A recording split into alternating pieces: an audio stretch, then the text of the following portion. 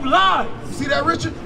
That cross is a teacher of lies. Because when your people who has an infinity toward Jesus, an infinity toward Christ, when they see that image on your chest, this is the reflection in their mind. It's a teacher of lies. Is this Jesus Christ? No. What is this? It's an abomination. It's a lie, right? That cross is a teacher of lies built under this man right here. Richard is doing something. Richard is doing something. There you go. There you go. Come on. 30. There you go. Don't put it in your pocket. Don't put it in your pocket. They're going to trash can right over there. Give it to this brother right here and let him defile that image. You want the kingdom of heaven? You want to see eternal life? That's how you do it, Richard. You have to defile the graven images and these things that this country has set us up against. We cannot fall for the tricks of this country. This truth must be pushed throughout the state of South Carolina by all means necessary. Our people are in desperate need of God's laws out here. We're the men that stand boldly to get the job done against all opposition that standeth in our way. And opposition will come. In fact, it's already here. Every day we put our lives on the line to save our people. And that's even in the midst of all the opposition that come our way. But this is our mission. It doesn't matter how we feel or what we think. We all have our own issues. But who's going to rise up when the Most High calls? It's time to gather the saints from Columbia to Spartanburg, Charleston to Myrtle Beach. We hit the streets for the lost sheep. So, men of war, gather yourselves together. Let's get ready for battle. Strap your boots, no excuse, let's push this through. Whether it's 2 by 2 or the whole crew, get ready. We coming through. We are not a hate group. We are not affiliated with any other Israelite group. Israel, united in Christ, is a non-violent, Bible-based movement. Iuic.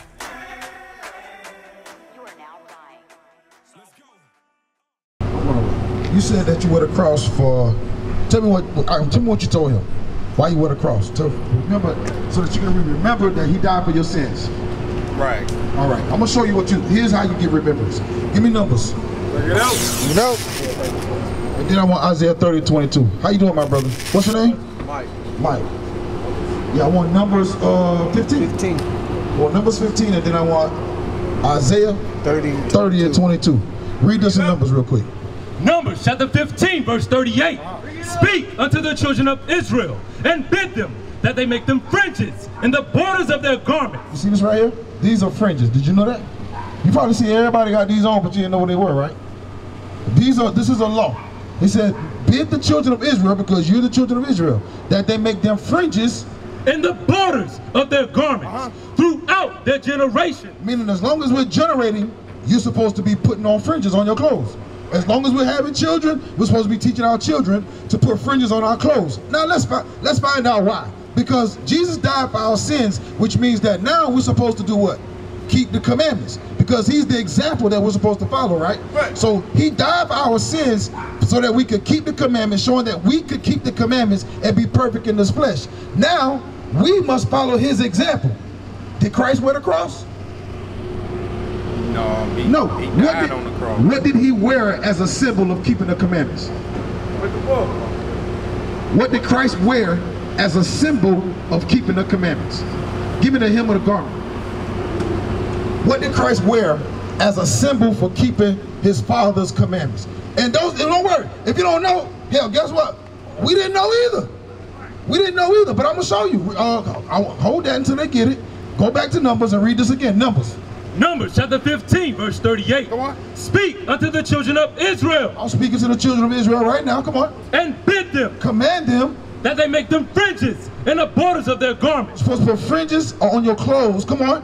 Throughout their generation. Meaning forever. Read. And that they put upon the fringe of the borders a ribbon of blue. So on top of this fringe, the gold is the fringes. On top of this fringe goes a ribbon of blue. So if I saw Mike down the street, I don't know Mike from a can of paint, right? I'm just asking your name. I don't know you. But if I saw you and you had these on your garment, you know what the first thing out of my mind would be like? Oh, he know he's an Israelite, and he's trying to keep God's commandments because he got on fringes and a border of blue. Ain't none of us got it right yet. Ain't no, we all still crazy as hell. We all still trying to warn ourselves away from sin. We're all still striving for perfection under Christ, right? That's what we're all doing. But this right here is a symbol that you should be wearing as a sign that you know and understand that you got to keep the commandments of God. Not the cross. Read on. And it shall be unto you for a fringe. It shall be unto you for a fringe. That you may look upon it. So you can look on the fringe. And remember all the commandments of the Lord. So this right here is your remembrance and to remind you to keep the commandments of God. Come on. And do them. And do them. Come on. And ye seek not after your own heart and your own eyes. After which he used to go a-whoring. So he said you look on the fringes so that you seek not after your own heart and your own mind, after which you used to go a-whoring. Meaning the sin that you used to be caught up in. Now I'm going to show you something. First give me Habakkuk 2, and then I want Isaiah 30 and 22. I want Habakkuk chapter 2 real quick, because you believe in God, right? You believe in God, right? We believe in God. You don't see us with no cross on. If you believe, then these scriptures are going to bear witness with you and what you believe and how you believe. Habakkuk chapter 2. Habakkuk chapter 2 verse 18. What profited the graven image? The Bible says, what profit is there in the graven image? This is a graven image, meaning somebody had to take a piece of wood, cut this out, carve it out, and make it so that you could wear it. He said, what profit is there in the graven image? Come on. That the maker thereof hath graven it. The molten image. It's a molten image. And a teacher of lies. It's a teacher of lies. Now, what lie does this cross teach? I'm gonna show you. Brother Eric, right?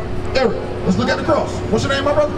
Richard. Richard. Let's look at Richard's cross. Richard Allen. Richard Allen. When we look at Richard's cross, that's the name. That's the first Black Methodist bishop. Okay, Mr. Richard Allen. When you look at Richard's cross, what is the first imagery that pops into your mind when you look at the signs of these men right here? What image do you see when you look at this cross? Look down here. These are the examples of Jesus Christ. When you look at this cross, what image comes to mind out of these? This one? This which one? This one? With the thorns. With the thorns. Where's oh, this one right here. This right here. Read that part again. And a teacher of what? And a teacher of lies. See that, Richard? That cross is a teacher of lies. Because when your people who has an infinity toward Jesus, an infinity toward Christ, when they see that image on your chest, this is the reflection in their mind. It's a teacher of lies. Is this Jesus Christ? No. What is this? It's an abomination. It's a lie, right? That cross is a teacher of lies built under this man right here. Now, give me that in Isaiah. Give me that in Isaiah real quick. Read this. I'm going to show you what you're supposed to do. This ain't me saying this. This is God telling you this, Brother Richard. Read. Isaiah chapter 30 verse 22. You believe in God. In the eyes of God, in the eyes of the angels, in the eyes of the prophets on the earth, you believe in God. You're going to do what God say do. Read. Ye shall defile also the covering of the graven images. God says you should defile the covering of those graven images. Come on. Of silver. Of silver. And the ornament of the molten images. And the ornament of that molten image. Come on. Of gold. Thou shalt cast them away. What did God tell Richard to do? Shall cast them away. What did God tell Richard to do? Cast them away. Joshua 6, what did God tell him to do? Cast them away. God says you're supposed to cast that away because somebody told you a lie. Somebody gave you this, or you bought it as a token of truth, but it's really a lie. The lie that you said that this is the image that comes to people's mind. Did you agree to that? So do you agree to this? Read that again. I agree. Thou shalt cast them away. Do you agree to that? So what you gonna do, Richard? We waiting. In the eyes of the angels and the Lord, in the eyes of the prophets, we looking to see if you're gonna cast it away. They're gonna cast it away. Why? I At least get my mama. No, because you're gonna teach her a lie. That's right. That's what you're gonna do. Listen, read it again. Thou shalt cast them away. God says the molten images. Okay then, if she loves Jesus, listen, Richard. Hey Richard, listen. We love Jesus. That's right. We love Jesus. But Jesus, the Christ that we love, is a black man written in Revelations chapter 1, verse 14. He died. No, he didn't die on that cross. He died on a cross. Right. All of our people died on a cross during that time. Right. God just told us that these images are teachers of lies, because they teach us that this is the man that died for you. Right. That's what this teaches. That cross teaches that this is the man that died for you. Is this the man that died for you? Bring it up. No. No. So what is that cross? A representation of lies. Read that again. Thou shalt cast them away. Read it from the top. Ye shall defile also the covering of the graven images. God says we should defile those things. You know that he told us to go throughout the cities and burn everything that was adulterous. We had to tear down everything that was adultery. Now he's telling us to defile those graven images. Come on. Of silver. Of silver. And the ornament of the molten images. And the ornament of that molten image. This is a molten image. It's sin. Give me the commandment in Exodus 20. Give me the commandment. Bring it out. Read that. This is the commandment that, hold on. Richard is doing something. There you go. Richard is doing something. There you go. There you go. Come on. There you go. Don't put it in your pocket. Don't put it in your pocket.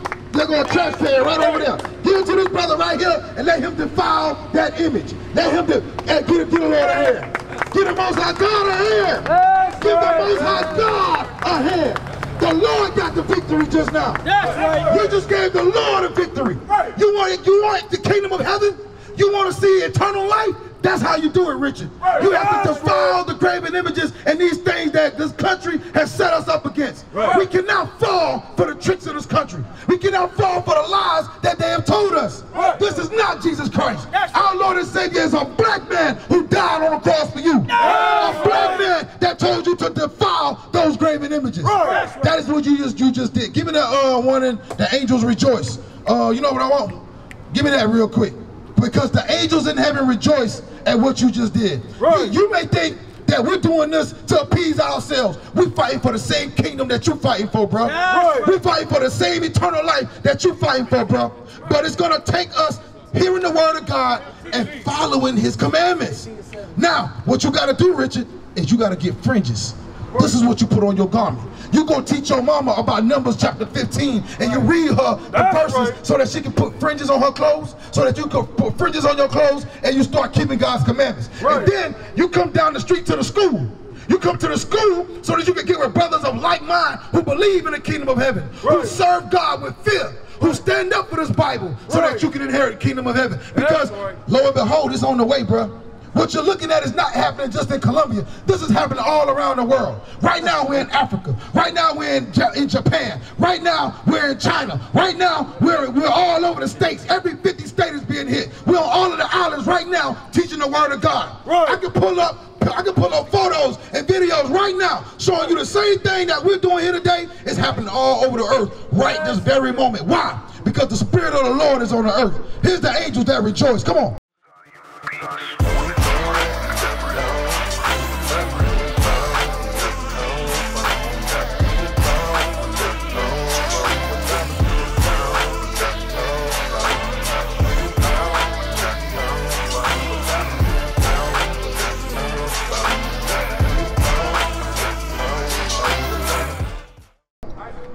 Chapter 15, verse 7.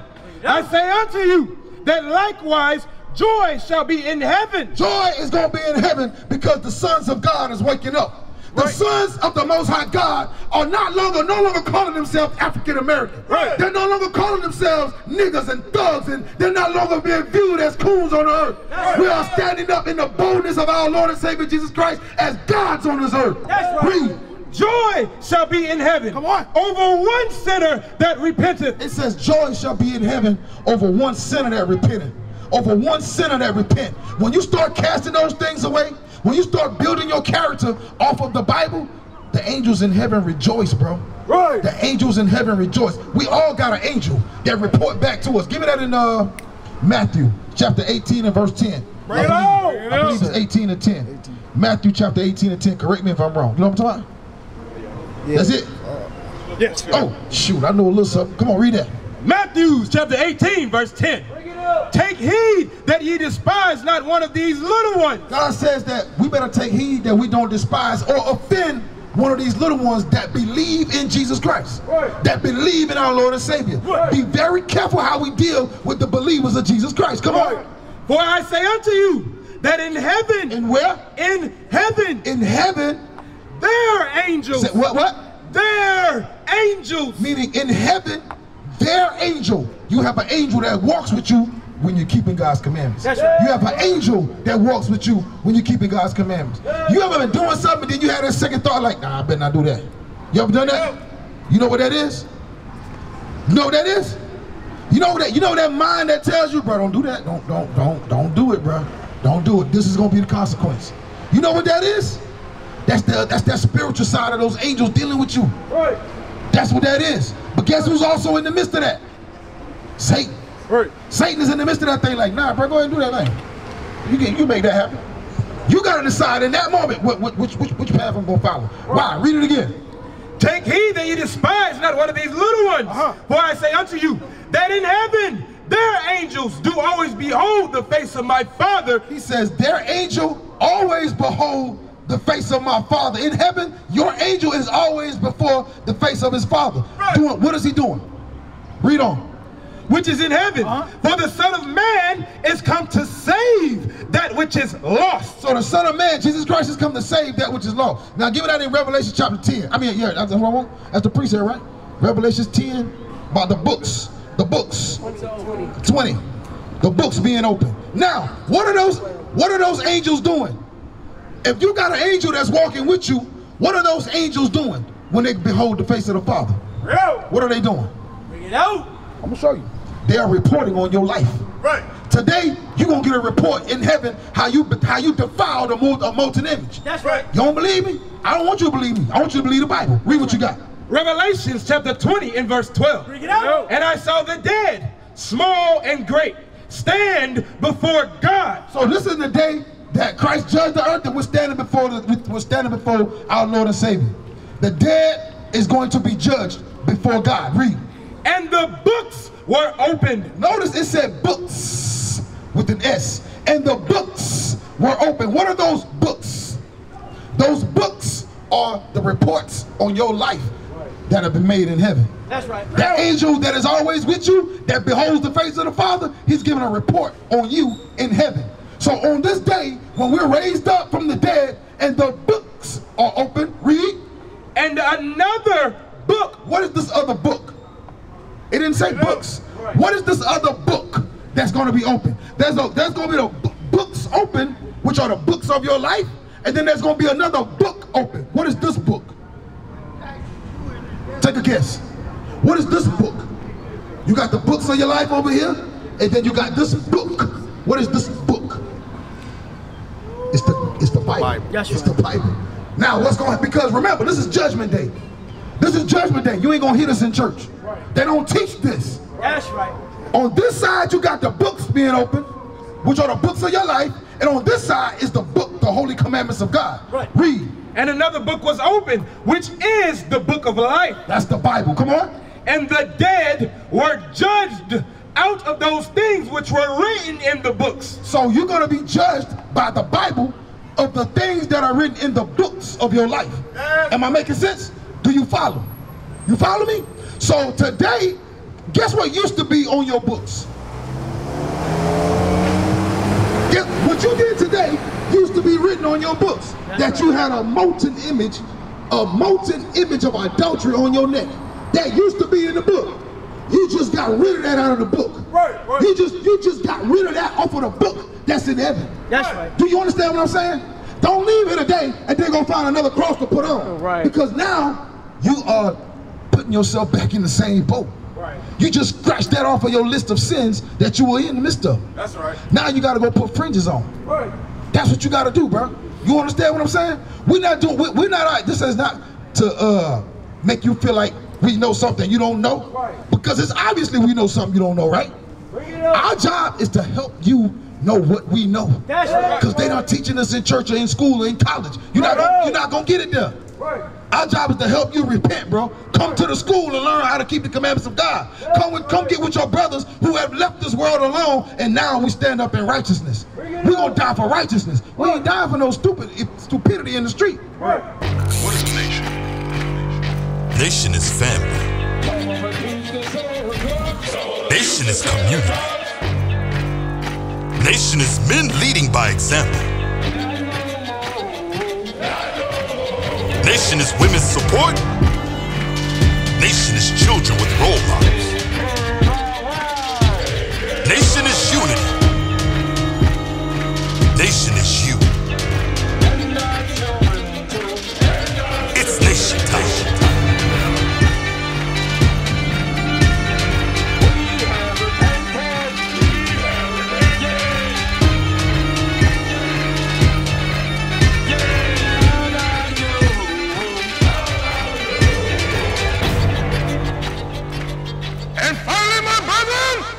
Be strong in the Lord. His word